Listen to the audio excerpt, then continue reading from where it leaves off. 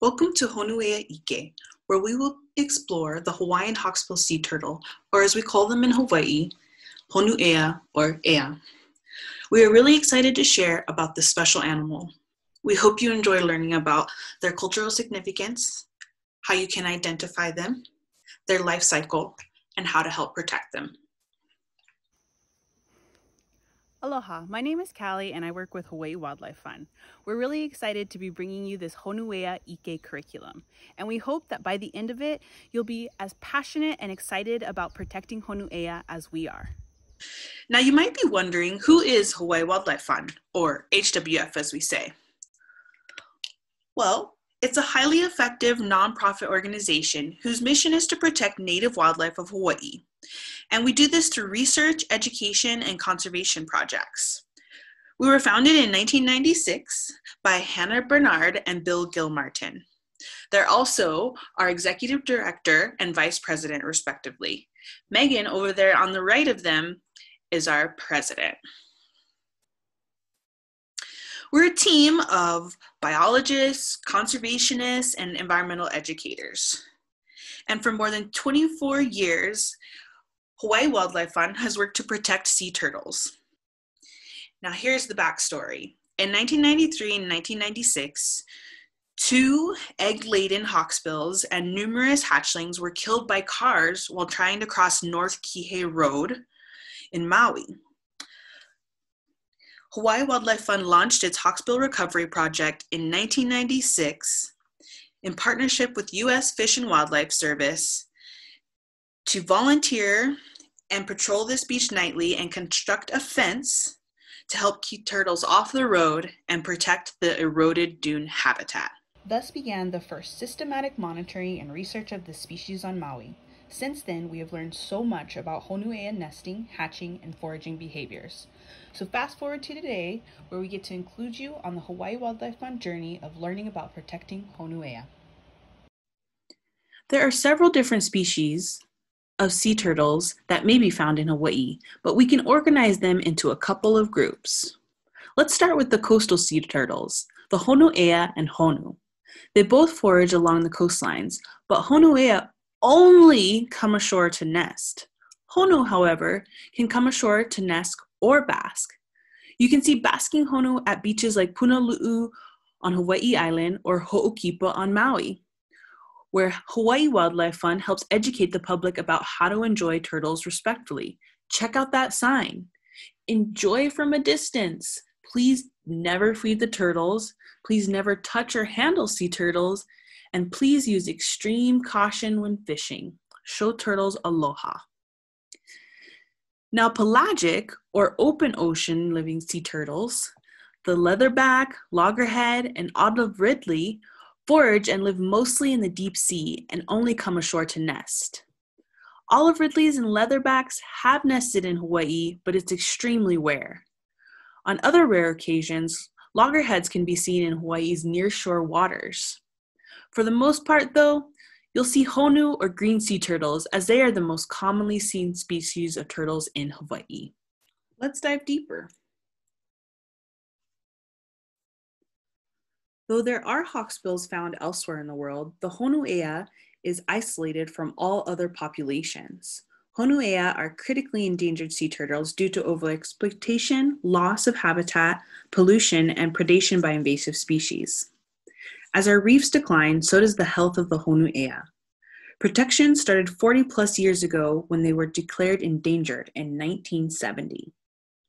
When mature, they weigh between 100 to 250 pounds and can be 25 to 37 inches long, or 2 to 3 feet. How many meters is that? Go ahead, pause the video if you like, and do the math. It's great practice. It's 0.6 to 0.9 meters. It's not known exactly how long they can live, but green turtles live to be around 80 in Hawaii. Also very important to know, hawksbills have historical and cultural significance to Hawaii and Hawaiians.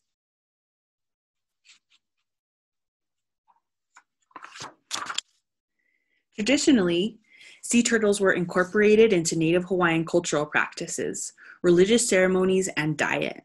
Honuʻea shells, bones, and oil were used to make fish hooks, tools, medicine, combs, and jewelry.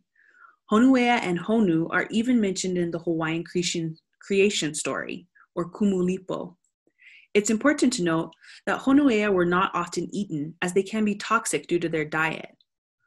Honua, however, were eaten, and harvest was tightly regulated by traditional management practices of the kapu system, which was a code of conduct and cultural roles for ancient Hawaiians. This kapu system was enacted by chiefs or ali'i. Some individuals or families did not take or consume honu either. Rather, they were thought of as family deities, or Hoʻomākaukau, and were worshipped and cared for. Historically, honu were abundant and nested throughout the entire Hawaiian archipelago. However, after European colonization, the kapu system broke down, and by the 20th century, harvesting had become commercialized, causing the honus and honuʻea numbers to fall abruptly. Unfortunately, today, populations are still declining. Whereas honu are making a comeback, honuʻea continue to decline. Let's explore these two turtles further and see if we might be able to spot some differences. Honuʻea versus Honu. How can you tell them apart? Take a minute or two by pausing this video and see if you can spot any differences between these two turtles. Go ahead, pause. Was it a little bit difficult to tell these two turtles apart? Well, it can be, but don't worry. We're going to take a closer look. You'll be identifying hawksbills in no time. Honuʻea versus Honu. How can you tell them apart? Well, there are four main ways to tell Honuʻea and Honu apart, starting with their prefrontal scales. In these two photos, you can see that Honuʻea on the left have 4 scales on their heads. On the other hand, Honu have 2. And yes, sea turtles have scales. They are marine reptiles after all. The second way to tell these sea turtles apart is by their carapace or shell. The plates that make up their shells are called scutes and look like little puzzle pieces made of the same protein as your hair or nails. On Honuʻea, the scutes overlap like shingles on a roof and are pointy along the imbricatus, or edge of the shell. On the Honu, the scutes don't overlap and have definite margins like tiles on a countertop. And the imbricatus, or edge of the shell, is more rounded. Also, if you look closely at these diagrams, you can see that Honuʻea have 2 claws on their front flippers, and Honu only have 1. Let's take a look at pictures. You can see, if you look closely, that the hawksbill's scutes overlap, whereas the Honus are more like tiles, kind of with grout in between them. And check out the imbricatus, or the edge of the shell on the Honuʻea, how pointy it is in comparison to the Honu. And one other thing that you could look at are those back flippers.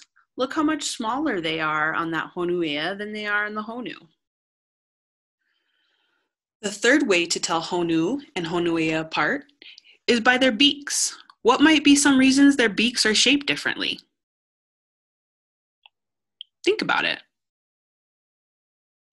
Did anyone say diet? Honuʻea have narrow and pointed hawk-like beaks, enabling them to reach into small holes and crevices in coral reefs to find sponges or other invertebrates like crustaceans and worms. While Honu, greater than about 7 inches in size, generally eat only limu, or algae, and seagrasses. All right, the fourth and final way to tell them apart. Let's imagine for a minute that you're a turtle, and your front arms are now flippers. Your legs too. Show me how you'd replicate the tracks of the Honuʻea and Honu. Notice the center line of the tracks too. It's a bit more wavy for hawksbills and straight for greens. Go for it, try it out, make some guesses, get silly. All right. Here we go. I'm going to demonstrate for you what each of these turtles looks like. Let's start. Which one do you think that is? It's the Honuʻea. It alternates its flippers, making more of curvy lines in the sand. Now let's do the Honu.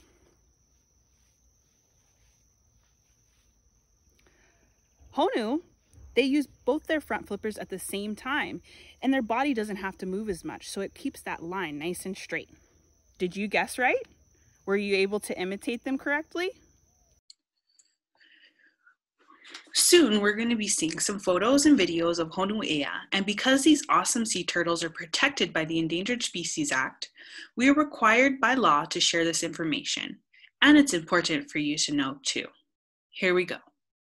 All monitoring and excavation activities are carried out by trained Hawaiʻi Wildlife Fund biologists and volunteers operating under endangered species permits with state and federal agency partners, and following CDC, Maui County, and state guidelines to prevent the spread of COVID-19. Never touch, approach, or harass sea turtle hatchlings or adults in the wild. Now that we've got the law in the books, let's take a look at the life cycle of the Honuʻea. We'll review each stage briefly here and then dive deeper in the following slides. We'll first go over reproduction. This is when sexually mature females come ashore to lay their nests. The next, and most likely the cutest stage of the life cycle, is the hatchling stage, or when they emerge from their sandy nest. And next, we'll look at the lost years. We'll explore what hatchlings may or may not be doing out there in the big blue ocean. And lastly, we'll cover adulthood. Let's go. So females are sexually mature between the ages of 20 and 25. It's estimated that there are approximately 100 nesting females in Hawaii, and of that 100, only about 15 to 25 of those females nest in each year. Our Hawaii Wildlife team on Maui tracks females starting as soon as they are sighted coming ashore to lay their nests, and we even get to satellite tag some of them. Our work has shown that hawksbill sea turtles do not migrate away from Hawaii, but move between foraging and nesting grounds in the main Hawaiian Islands. These amazing turtles lay between 1 and 6 nests, each with about 200 eggs or up to 1,200 eggs per season. The Hawaii Island Hawksbill Recovery Project team, out of Hawaii Volcanoes National Park, monitors the nesting activity on Hawaii Island. Teamwork makes the dream work. Now, most of the nesting occurs on Hawaii Island, Maui, Molokai, and then Oahu, respectively, and this is all happening between May and December. Let's take a look at these coastal nesting areas. Hawaii Wildlife Fund and partners are able to affix satellite tags or transmitters to the carapace of female Honuʻea. As you can see here, this is Ole Pau fitted with the satellite tracker. And here is Orion fitted with a similar satellite tracker heading back to sea. Using the data shared by these satellite trackers, Hawaii Wildlife Fund and partners are able to produce maps that show us where Honuʻea nest. Take a minute and look at the key of the map. What shape represents the area with the largest average nest per season?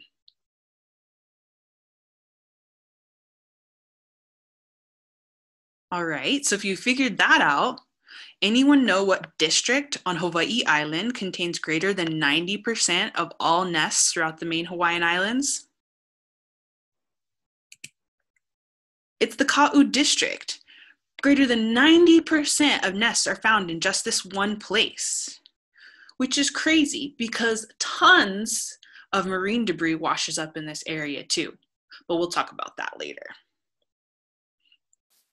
Back to the map, you can see that there are also nests on Molokai, who comes in next, followed by Maui, then Oahu and Lanai.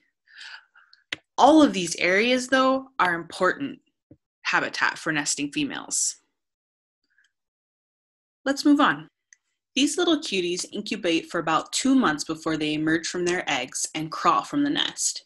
Our team of volunteers and researchers identify and mitigate threats when able to help the hatchlings make it safely to the ocean. It's a difficult journey.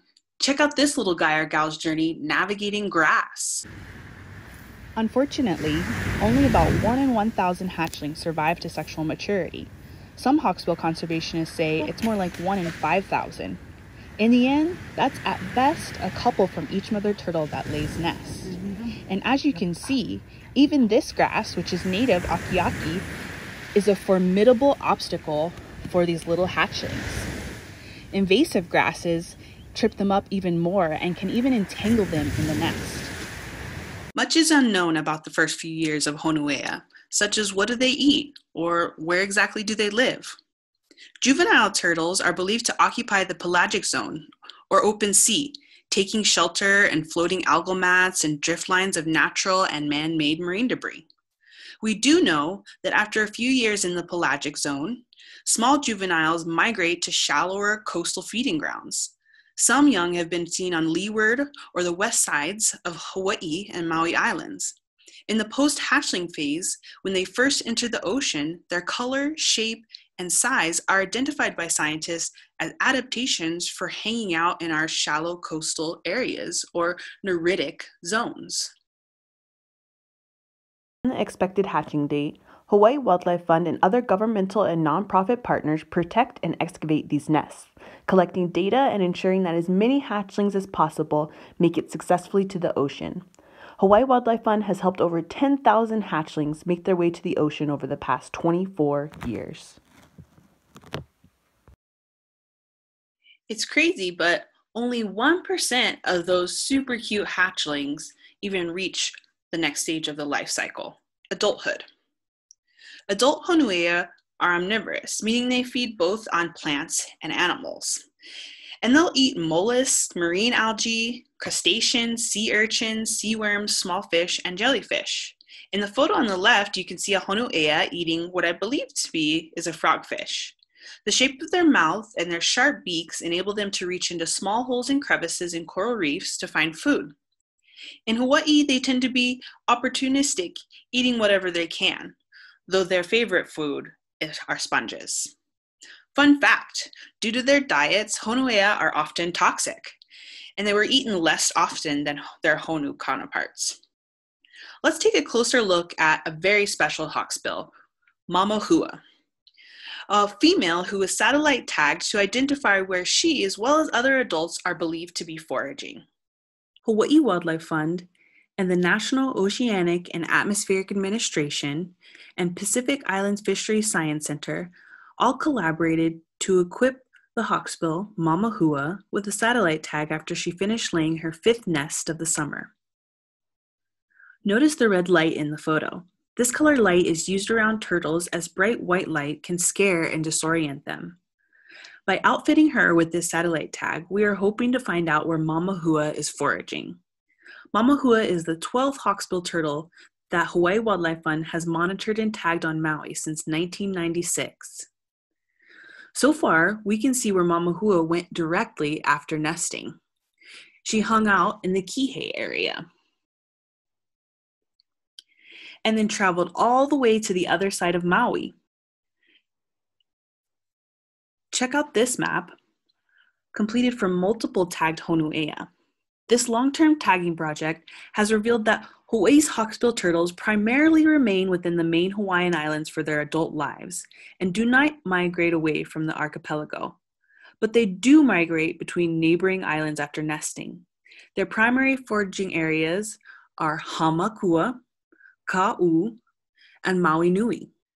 You can even see Mama Hua's updated track on the Integrated Ocean Observing Systems Animal Telemetry Network. Let's check it out. And really, you should take some of your own time and check out this website and play with some of the features that we might not be able to get to today. So over here on the left, we see a map similar to the one that was on our slide of all the data points where Mama Hua has been. And then we can come over here to this map, which is really neat. And we can get it to auto rotate. And we can look at exactly where she's been with specific dates. So if we look at where she's been within the last week, that's this area in blue here. And if I stop auto rotating it, we can actually see that that's Kahului, Maui. near Kahului, Maui, the north side of Maui, and near Ka'ehu Beach, incidentally, another place that collects large amounts of marine debris. So if you want to keep updated on Mamahua, you can always come here to this website. Let's take a closer look at some of the threats facing Honuʻea today. The first is bycatch in nearshore and pelagic fisheries, especially via shoreline fishing, lay nets, and gill nets. Bycatch is the non-target fish and other marine creatures caught during commercial fishing operations. The second is entanglement and ingestion of marine debris. In a global review of all studies on sea turtles ingesting marine debris, ingestion incident rates are highest in green and loggerhead sea turtles. But when corrected for mass or weight of the turtle, olive ridley and hawksbill sea turtles were found to consume the most marine debris per their body weight. On a global scale, it is estimated that up to 52%, or more than half of turtles in the world, may have ingested marine plastic. And not only is ingestion an issue with marine debris, but so is entanglement. Tsuji, or monofilament line, is particularly dangerous here in Hawaii. The third threat to Honuʻea is on land. When they are in the nest or hatching, native and non-native predators, including ghost crabs, mongoose, cats, rats, and dogs, can destroy nests and eat hatchlings. These predators can snip out nests in sand, dig up eggs, or even prey on hatchlings as they emerge from the nest. Even native predators, such as ghost crabs, can be a significant threat to young hatchlings trying to make their way to the ocean. The fourth threat to sea turtles is light pollution along beaches, as you can see in this photo of the Honolulu coastline. These lights can scare nesting mothers and disorient hatchlings. Remember, turtles dig the dark. The fifth threat is the new and growing crisis of climate change. Climate change leads to sea level rise, which can result in the loss of nesting beaches, as you can see depicted in the three top photos. The nest on the left had to be translocated to a different location after being inundated by the tide. And the top middle and top right pictures show how closely the tide came to inundating this nest. Warming and acidifying oceans result in bleaching and low recruitment of coral reefs, and thus a loss of foraging habitat and prey for sea turtles, as you can see some bleached coral in the bottom left corner. A warming atmosphere also increases extreme weather events such as hurricanes that destroy reefs and can alter sex ratios of turtles in the nest. Warming incubation temperatures in the sand could mean disproportionately more females. As someone who cares deeply about protecting Honuʻea and other native wildlife, it can be a little overwhelming to be aware of all the threats facing them today. Fortunately, there are many ways we can take action to help. So what can you do? Well, you can volunteer to clean a beach, or if you can't get to the beach, you can clean a nearby waterway or storm drain. In this video, you can check out what it's like to volunteer with us for a day. It's pretty fun, even though the job is pretty tough. On Hawaii Island, we clean up marine debris from along the Ka'u coastline, helping prevent any entanglement or ingestion issues. Between 15 to 20 tons of marine debris wash up here every year, the same place where most nesting occurs, which is one of the reasons our team focuses on marine debris removal efforts on this coastline. Over the past 25 years, Hawaiʻi Wildlife Fund's team and volunteers have removed almost 350 tons of marine debris. That's like 1,400 Hawaiian monk seals, approximately 500 pounds each, or the weight of 28 school buses, or in other words, a lot of debris. Let's take a look at this video.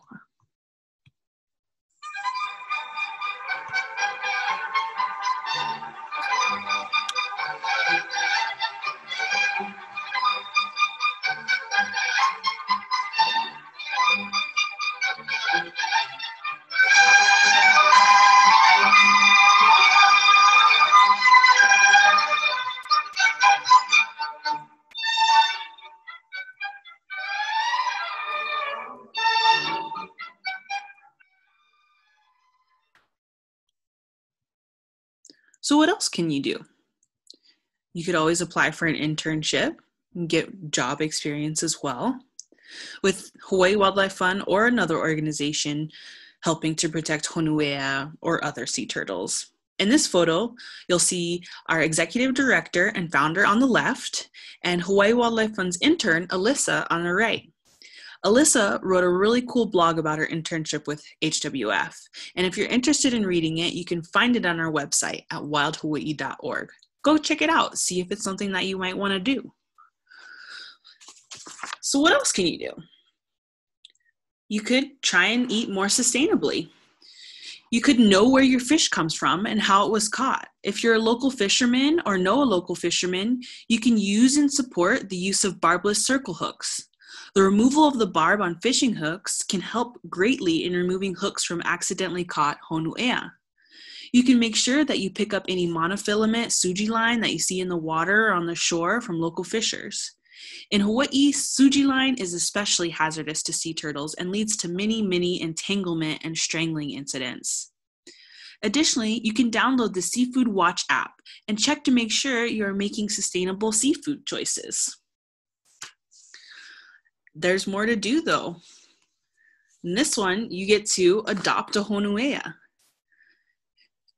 Adoption helps support Hawaiʻi Wildlife Fund's work to protect Honuʻea habitat and nests. Hawaiʻi Wildlife Fund protects Honuʻea throughout their life cycle, has the experience, expertise, and permitting necessary to do this work. It's an effective way to help us continue our research, education, and conservation efforts. What else can you do? You can get civically engaged. Hawaiʻi Wildlife Fund has led countless campaigns to protect our native ecosystems and has even been all the way to the U.S. Supreme Court. Hawaiʻi Wildlife Fund took Maui County to court over wastewater being injected into wells by the ocean without a proper permit, and therefore not enough treatment to protect the health of the reef. And we won. Not only can you support organizations that are civically engaged, you could create one. Dyson Chi, a high schooler that with Hawaiʻi Wildlife Fund's mentorship has helped tackle the problem of plastic pollution and bring attention to many different bills locally that affect how our islands handle pollution. He started a nonprofit of his own called Project Ocean Hawaii. You can find him on Instagram. And don't worry, there's still more that you can do. Have you been lucky enough to see a rare hawksbill while snorkeling or diving? If you find a new hawksbill, you can name it. Hawaiʻi Wildlife Fund collaborates with the statewide Hawksbill Research Network, coordinated by National Marine Fisheries Service, to assist in monitoring and tracking hawksbill sea turtles in Hawaii. In 2000, Hawaiian Hawksbill conservationist and past Hawaiʻi Wildlife Fund turtle team member Cheryl King started the statewide in-water photo ID catalog, which provides valuable information on this species. Hawaiʻi Wildlife Fund has supported this effort since that time by collecting pictures and observational data and coordinating the database through 2015. This program is now managed and curated by Hawaiian Hawksbills Conservation. And here's their wanted poster. Please send them photos and information such as the turtle's location, habitat, depth, and behavior to hawaiihawksbills.org.